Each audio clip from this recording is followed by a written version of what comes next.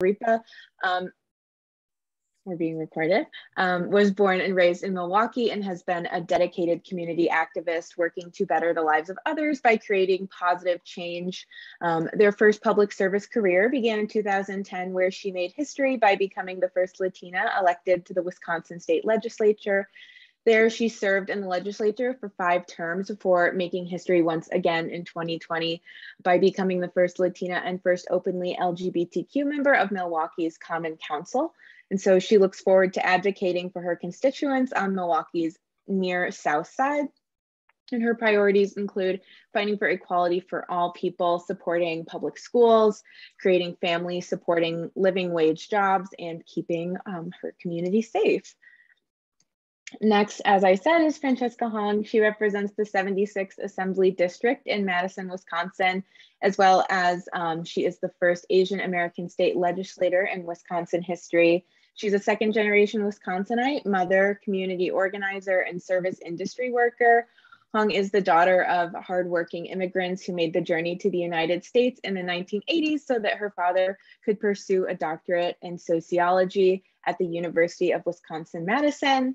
Growing up, Francesca was witness to the hard work and perseverance of her parents as a small business owner who had to work her way up from the bottom.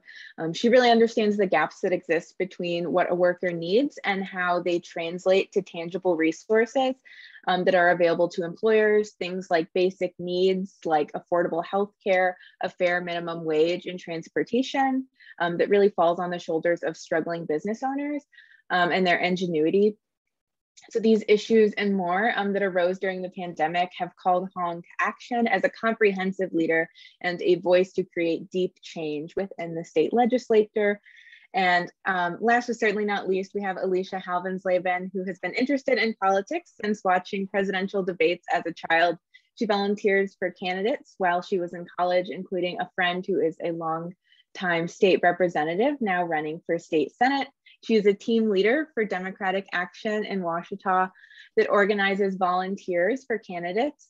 And after noticing that many local elected positions go unchallenged for years, she decided to put her experience to good use by serving the community and running for Common Council in Waukesha, where she has lived for 9 years. So I think hopefully we have everybody. We have 25 people in here now. So I'm just going to reiterate the point of this panel and session is just to hear from these elected officials. I just gave quick little summaries on why they got involved in politics, maybe how they can inspire other maybe students to get involved in politics, and why political engagement is so important. So I guess from there, I'll just ask the panelists in whatever order you please. Feel free to introduce yourselves. I'm sure you could do yourselves a little bit more justice than I did.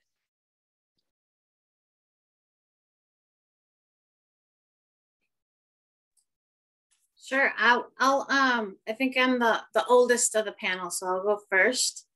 I'm Alderwoman Jocasta Samarripa from the Near South Side. Thank you, Katie, so much for your lovely introduction. From the Near South Side of the city of Milwaukee, and I'm honored to be on this panel with Representative Francesca Hong and Alder Alicia. I'm going to say your last name wrong, Alicia, but she and I go way back to a few state Democratic conventions. I wanted to let the group know that as a college student, I became very involved in politics. Really, I have to credit my aunt. I wasn't involved with the college Democrats, but very much so in my community. I went to UWM, so I wasn't far from home, going to UW Milwaukee. And my passion was really the Near South Side, home to the largest Latino population in the great state of Wisconsin.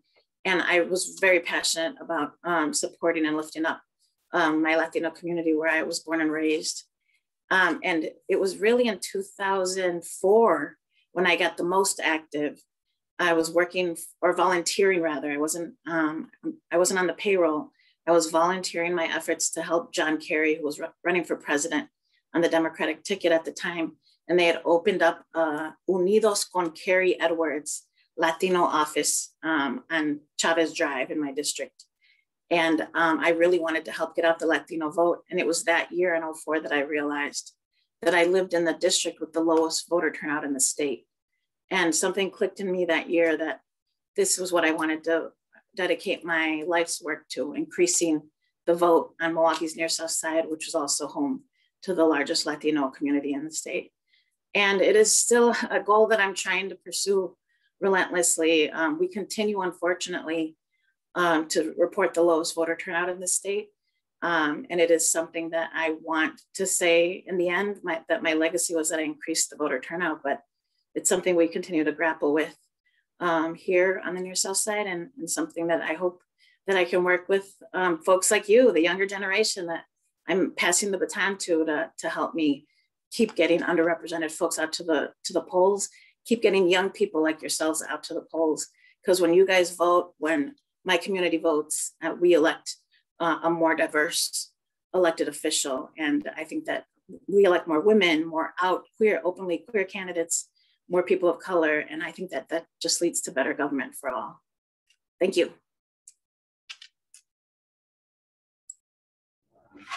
Good afternoon, everyone. I'm State Representative Francesca Hong. Thank you so much to Katie and Kristen and everyone for holding this space today. I'm just very, very grateful and honored to be with y'all and with Alder Zamarripa and Alicia. It's nice to meet you.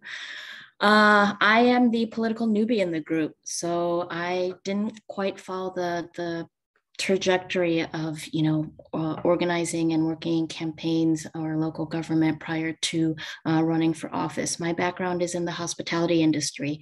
I've been working in a restaurant since I was 15 years old. Actually ended up dropping out of school to pursue a career in cooking, and I think my call to run for office was because government wasn't working for the people that I cared about. And while government wasn't working, people in my community continued to work, continued to care, and continued to center community care in incredibly difficult times. So when I ran for office in 2020, amidst crises, grief from the crises of systemic racism to the pandemic, to just folks who have been vulnerable but not properly represented, lacking a voice in the state legislature. So I decided that it's the folks who didn't know what a state representative did that really deserved the most representation.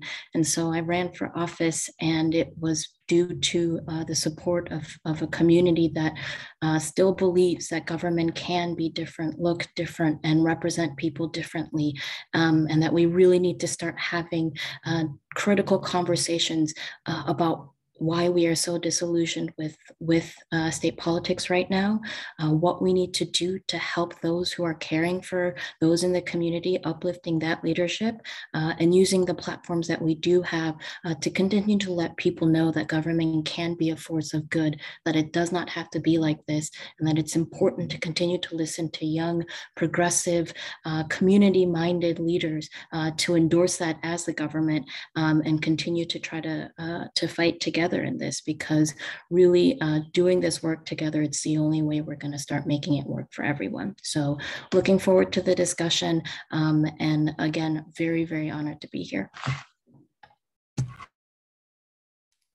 I guess that means it's my turn. Hello, and thank you for having me. My name is Alicia. I am a little bit different than the other two because I haven't technically been elected yet, but we have a week and a half to go, and we're very close. So as was mentioned, I am an aldermanic candidate at this time for the city of Waukesha. I'm actually currently staring at my polling place just beyond my computer here. So I'm very excited for the upcoming election on April 5th. That said, I've actually been involved in politics for a really long time. I became interested in politics as a young child. When my parents' divorce was finalized, we no longer had cable suddenly. And so the only choices were to watch the debates and the conventions on TV. And I actually found them fascinating. So it really sparked an interest in me as a very young child. I was only 10 or 11 at the time. So that's when I really became interested. But when I really became active, I would say, is in college. When I was volunteering for different campaigns, including for a friend of mine, Mark Spreitzer, who, as it was mentioned, is currently running for state senate, which is very exciting to me because he started the way that I'm starting, just a little bit later. He started at the Beloit Common Council. And so he started at the very local level, which I think is a great way to start. It's not the only way to start, but it's definitely a great way to start. And so my involvement up until now has been more on the back end, volunteering for people like my friend Mark, for local candidates, all the way up to volunteering on presidential campaigns. One of the things that I think is most important in the way that I volunteer typically is to make sure that when I'm out talking about candidates, I'm talking about all of them and not just one candidate. I think that we get a lot of attention on these presidential campaigns. They bring out those headlines and a lot of different, a lot of money is involved. And so people can often forget about some of the smaller races, especially the spring races. The voter turnout is definitely lower typically in the spring. And so for me, I think that's really disappointing. And I hope that we can work to improve that. And I think that we're finally seeing people taking these spring, especially nonpartisan races with a lot of the school board stuff that we're seeing in the news. I think it's shining a spotlight on some of these local races, not always necessarily in a good way, but it is definitely increasing turnout. So I'll take it if I have to. But that said, it wasn't school board for me. For me, it's Common Council. The reason being, I think that there is so much good that can be done at a very local level for the city. And if you are truly passionate about the city in which you live, I think that it's a really great way to serve your community. It's something for, depending on the community that you live in, it's something that you can do in addition to, having another job. For me, I have a full-time job, and that's what I do normally. And then this would be my nights and weekends thing. So again, it's a great way to get started in politics. And given my experience with organizing before running for office as a potentially elected official, it's made it a lot easier for me. So the fact that I've volunteered on so many different campaigns, helped organize volunteers for other campaigns, it's made it a lot easier to run my own campaign this time around. So with that, I'm sure there are plenty of questions and we've got an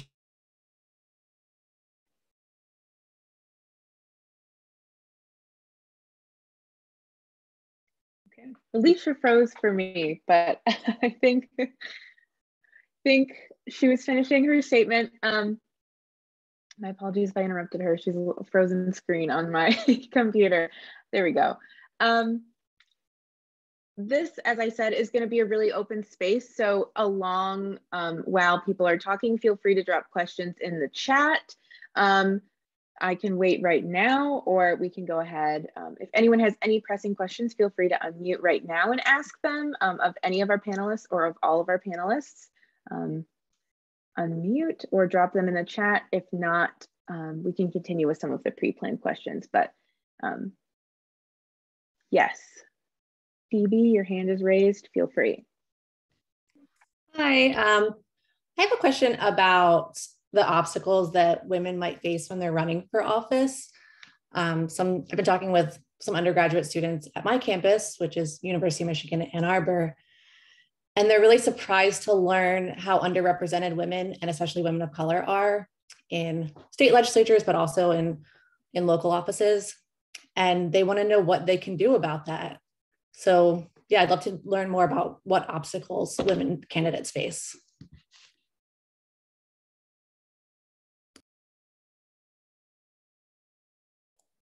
Who wants to take that first? I'm sure all three of you have answers. That's a great question. Thanks so much for that, Phoebe. I'm very fortunate to work in a state legislature where our caucus is actually majority women. And so I would say the first thing is to reach out to current elected women, non-binary folks who are underrepresented, and currently serving, and ask them about their experiences and where they were finding support. I think some of the barriers include what a lot of current barriers are for working women and non-binary folks when it comes to running for office, or maybe pursuing climbing kind of that career mobility ladder, is lack of access to affordable and high quality childcare. We know that child caring responsibilities disproportionately falls on women in the family right now. I'm a mom of a 5-year-old, and I rely a lot on my parents. And I'm very fortunate to have moved in with them during my campaign, but not everyone has that option, right? And so I think, childcare was definitely an obstacle. Another one being, raising money is one of the most difficult parts of running a campaign, especially while you're trying to work and juggle other things. And so for women especially, it's adding to our controlled chaos of balancing so much to make sure that we're taking care of folks in our community or our families. And so the barriers also is just in fundraising and the time to be able to do that. I think collectively it's on the responsibility of folks who are coming in as strategists or who are running county parties to really take a critical look at providing support, not only financially of women running for office, but look at ways that you can support them, in their home. Like, I think I had candidates tell me that they had some folks come out and help with things around the house or with groceries so that they could be on call time or be out doing doors, that we're really looking at supporting women through with the barriers they face, in non-traditional ways. I think if we're going to be breaking barriers, we have to be breaking barriers, at kind of all systems going. So, childcare, looking at ways to support women who are running for office in non-traditional ways, whether it's helping out the house or organizing for volunteers. And then the other thing is, oftentimes we are kind of our own barrier, right? There is an imposter syndrome that comes with being a woman, or particularly a woman of color, and entering very white male dominated spaces.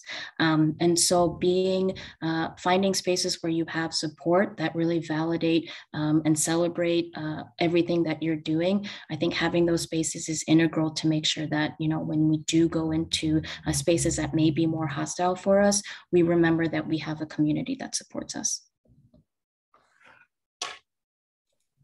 Go next.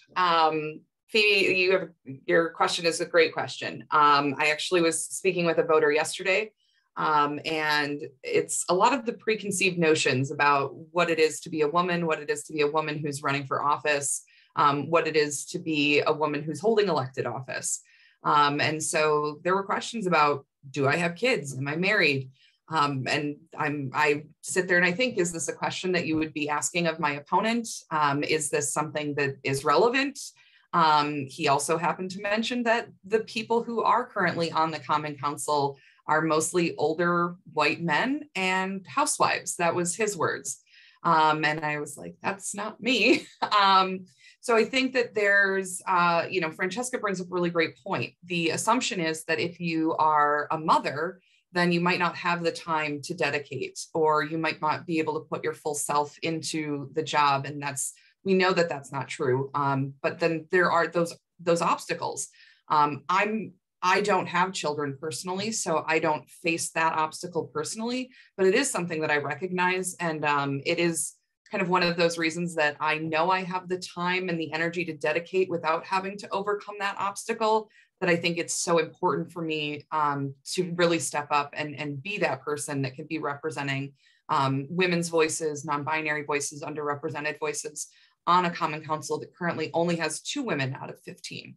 And so I think that trying to overcome those preconceived notions that people have and assumptions that they make is so important. And I hope that I can kind of break down some of those barriers to make it easier for women who maybe have even more obstacles than I have.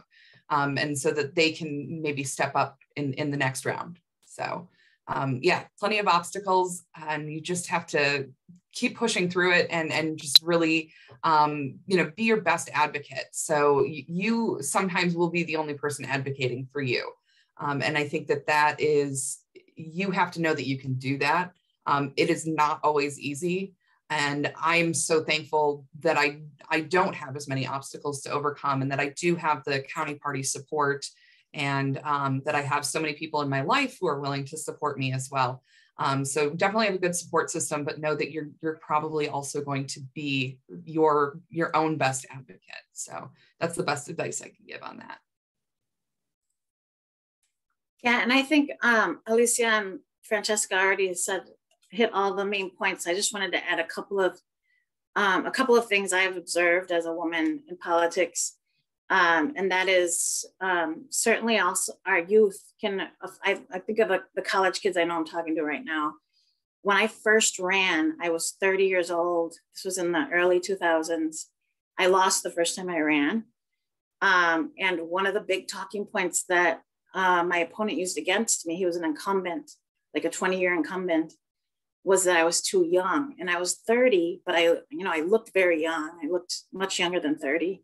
And it was a very successful talking point for him to come after me on my age and my inexperience. And I believe it was related to my being a woman as well.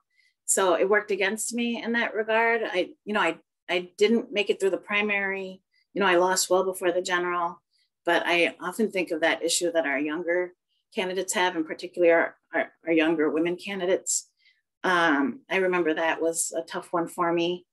And then I also wanted to point out, just recently, I've asked multiple Latino women to consider running for office. And it really concerns me the amount of self-doubt that they have, that they don't, I don't think I could do it. I don't think I have the capacity. I don't have the knowledge, the know-how to be able to be a successful, whatever the position is. And it breaks my heart, because I'm like, are you kidding me? You should see some of the weirdos that are serving in elected office. I mean, the people that we know that are serving in elected office, absolutely, they can do it. You can do it and do an exceptional job. What the perspective that a woman would bring to the table is just paramount. It's priceless, in my opinion. And it kills me that I feel like I've asked multiple young Latino women in particular to consider running, and they really are plagued with this self-doubt. So it's something I want to help to encourage women to not, please don't think you wouldn't be an effective legislator or alder or governor.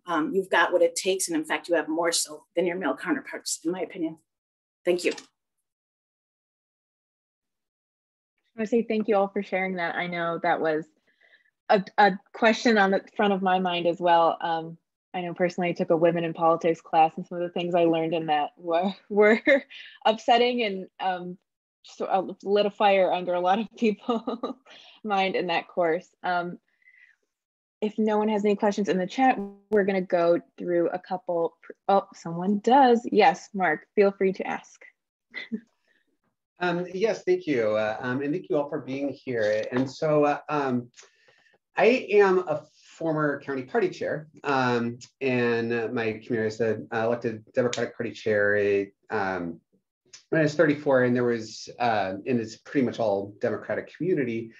And, fortunately, we were very grateful enough to have a lot of people who are interested in running for office. And sometimes you have a lot of really young folks coming right out of college that are really excited about getting engaged. And it's really wonderful and really inspiring. But sometimes there is a little bit of a gap. Maybe they haven't worked on campaigns, haven't gotten time to know the community very, very well. And, I'd oftentimes, encourage people to work on campaigns first, maybe get their foot in the door.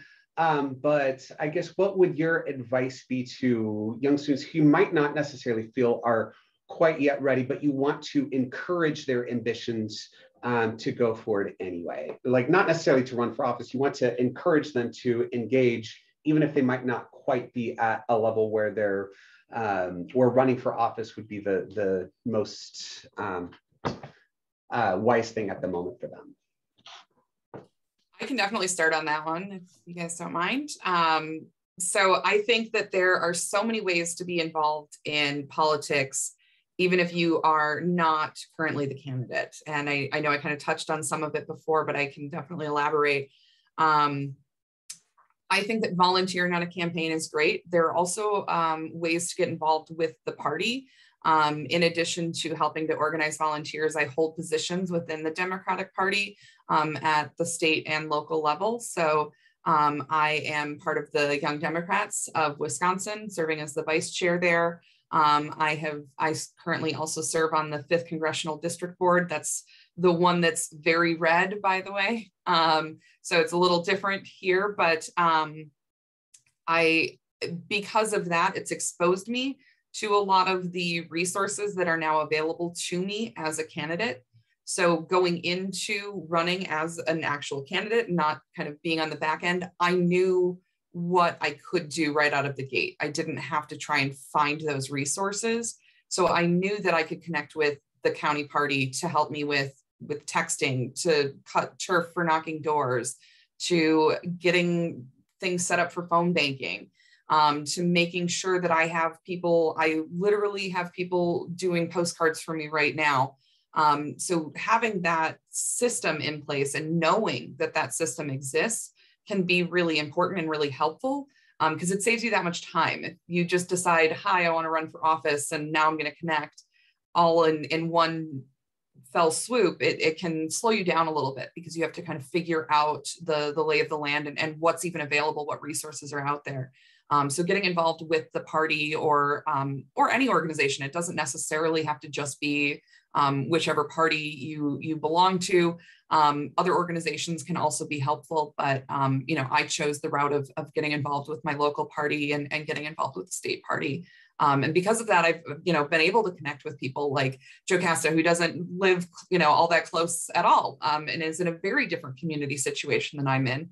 But I've been so thankful that I've been able to connect with her and with a variety of other people around the state who have been able to support me. Yeah, I just spoke to a Marquette University class, and I wanted to give them ideas around trainings. I know as a young woman in the early 2000s, there were a number of trainings aimed at getting progressive candidates to run, and in particular aimed at asking women to consider running for office. And so I always credit Emily's List. That was probably one of the first political trainings I went to. Emily's List is focused on getting pro women's choice, pro-abortion rights candidates elected into office. That was one of the first trainings I attended. I also attended, I'm trying to think of the White House Project, which is nonpartisan. So women of all political stripes, encouraging them and training them to run and win elected office. These are trainings Camp Wellstone was one that was open to men and women, progressive. I don't even know if they're still running trainings, but these were trainings that I did that were very helpful in helping me to cut my teeth and get ready. Because to Mark's point, I had an aunt. I think I mentioned her when we first started the panel, but my aunt, Nena, we called her, she ran when I was a little girl several times it must have been the early 80s, unsuccessful. She didn't have the network. She didn't have the know-how. And I just always credit her because I feel like she was meant to run so that I could watch and learn.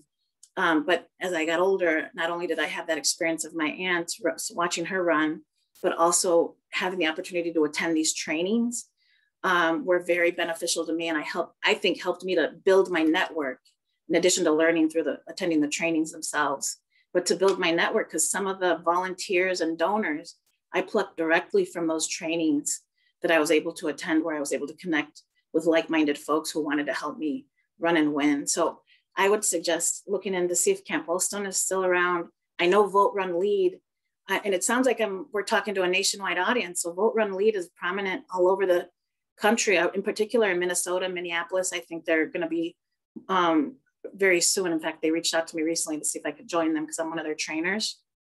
In Wisconsin, Emerge Wisconsin.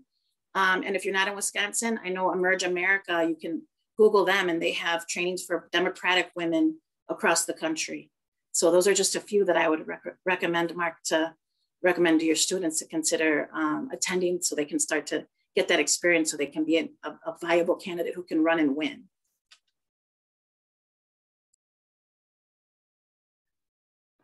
Thank you, Alicia and Jocasta. I echo a lot of what your responses. If there is a young, enthusiastic, dynamic leader who wants to run for office and it may not quite be their time. I always ask folks the same 3 questions if they're considering. What does leadership mean to you? What does representation mean to you? And what does community mean to you? I would never want to deter a young person from wanting to run for office, because I don't think anyone needs permission to lead, especially not our younger generations. But it is very important to understand how you're going to decenter yourself while trying to still center yourself in a campaign where you have to brand and sell yourself, right? And I think the best people to advocate for communities and advocate for policies that directly impact the people that you are in community with, it's very important to understand how you're going to represent them and what they mean to you. So those are questions that I would ask that individual. And if they aren't quite developed in answering them, to definitely guide them towards trainings, tell them to look at, who are community leaders around you and how have they built up those networks? How are you able to build relationships with them? So much of what politics is relationship building. And if those aren't quite founded yet, it's important that they are guided in being able to build those. And so training sessions, working with other community leaders, and I'm not talking just in politics. Look at who's doing mutual aid in your community. Look at who the nonprofit leaders are. Look at, get involved with schools in your community.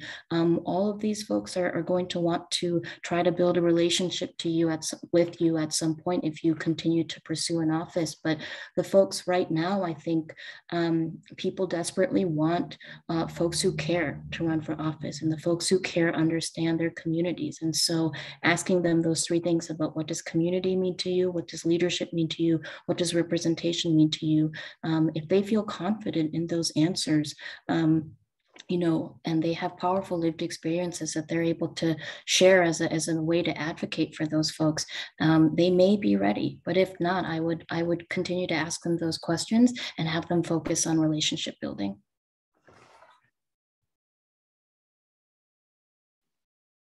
Amazing advice. As we saw in the chat, we have about 10 more minutes and then we'll take a break, and the keynote address is right at 3 o'clock. One last question, if no one has any. I think a great maybe piece to end on as well is, we've touched on it a bit, but a common sentiment, especially so many people here are young college student organizers that do civic engagement work or voting work. And we're in the Why Politics panel, and so many times, I know I've seen it, and I know lots of other people have, when you're out there as a student trying to encourage other students to register to vote or to get involved, they just say, well, why politics? Why vote? It doesn't matter. It doesn't make it a difference. They don't want to get involved. That's a really unfortunate common sentiment, that they have a disbelief of the greater systems in place that will actually make a change for them. So obviously you all believe in the system. Do you have any advice on how to combat that, or what to say to young people that are just sort of discouraged by voting and politics at large? Hi, I'm Katie Montgomery. If I could weigh in, one thing that we do is work directly with our Secretary of State, and they count up how many elections end in a tie or decided by one vote. So, over 5 years, it was 140. In our last election alone, it was 18. And when you tell a student that, we find a different engagement level, because that one vote can restore hope that I can make a difference. Thanks for letting me share. Yeah, Katie, I definitely want to build off of that. Sometimes even if it's not one vote for the entire election, what if it's one vote in your ward or one vote in your district? That's something where, I play that up sometimes. So a great example is here in the city of Waukesha. In the last spring election, we lost, our candidate lost by 34 votes. That's one turf. That's talking to literally, if you knock 40 doors and you put, even if you didn't talk to every single voter, if you would put literature on just 40 more doors, that would have been a win for us. And so when you think about it that way and you break it down into those smaller increments, in the primary, I was within 20 votes of my opponent. And that can flip, right, in a general election. So that's where, my motivation personally is there. And then when I mention that to other people, it motivates them, but it can also motivate them to talk to friends. And I think that if you can kind of build that, you know, we call it multiplying the vote, right? So if you can get one person, that's great. But if that one person then talks to 3 more people, so sometimes it isn't about one vote, it's about your vote plus the 3 people that you've also told to vote, that you've told to register, that you've told to get involved. And then if those 3 people talk to their 3 people, you know, it just gets bigger, it gets exponentially bigger. And I think when you bring it down to the little and then you tell them how big they can be, it makes it seem like less of an obstacle and less to overcome. Absolutely. And I'll share this too. To bring home that point, we started an interview series where we pair a student with an elected official who won by less than 10 votes. And we call it When a Few Votes Made a Difference. Great experience for the student. And one of the first people we interviewed told her story, and she's now our congressional rep. So it was from her first city thing. She went to bed thinking she lost by 6 votes. She woke up the next day, found out she won by 7 when they counted the absentee ballots. So it's just a powerful message, especially for people who've been impacted by COVID or whatever's going on in life, that you don't have a say anymore. This is a way to have a say.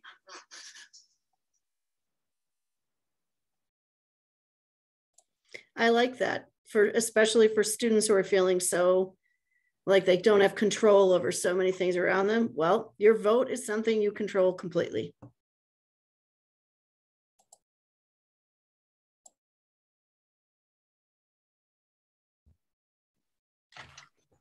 Yeah, I think too, you know, especially when you have younger candidates or women candidates or underrepresented candidates that are available. So kind of going back to why politics, if you get involved when you're younger, if you get involved as a member of maybe an underrepresented group, when I was talking to, so I actually do have a school within the district where I'm running.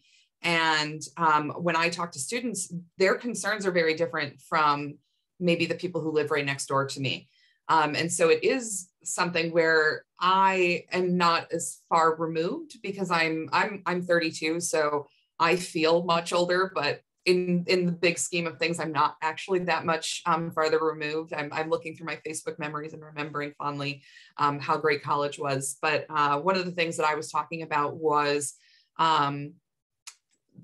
some of the college students around here are concerned about the lack of lighting because it gets dark at night, obviously. And if the streetlights aren't bright enough, people don't feel safe. But if you don't think about it as a student and you just think about it as somebody who wants their community to look pretty and you want these nice fancy lights that look nice, but maybe don't provide as much light, there's 2 different perspectives there. But I think when you have younger people on the ballot or you have women who often are pedestrians, so even as a 32-year-old woman, I walk most places because I live in a walkable community.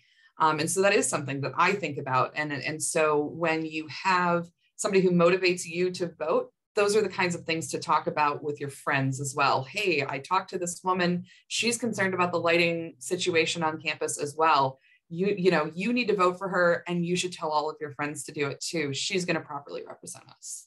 I hope that's what happens, Elise. Young people are more powerful than we give them credit for. So I would definitely first validate that feelings of disillusionment, exhaustion, fatigue, that government is broken is very valid because they haven't been working for you. But the people, if you look now, the folks getting shit done are younger folks. The massive movement building that can happen through organizing on social media.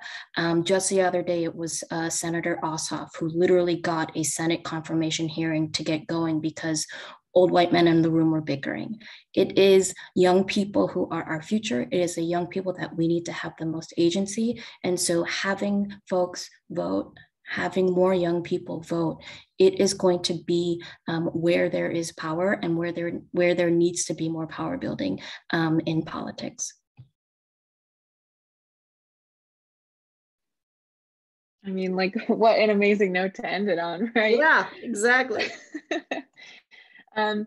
Yeah, so I think there was just a pop-up too. So I just want to once again thank you everyone for coming. Thank you to you three amazing speakers for having time to chat with us this afternoon. Your words were invaluable. So thank you so much. And now we're pretty much good to wrap it up. You can return to the main session, and then we'll have a little break here in the itinerary, and then we'll have, I believe, our keynote speaker is right at 3 o'clock. Thank you all.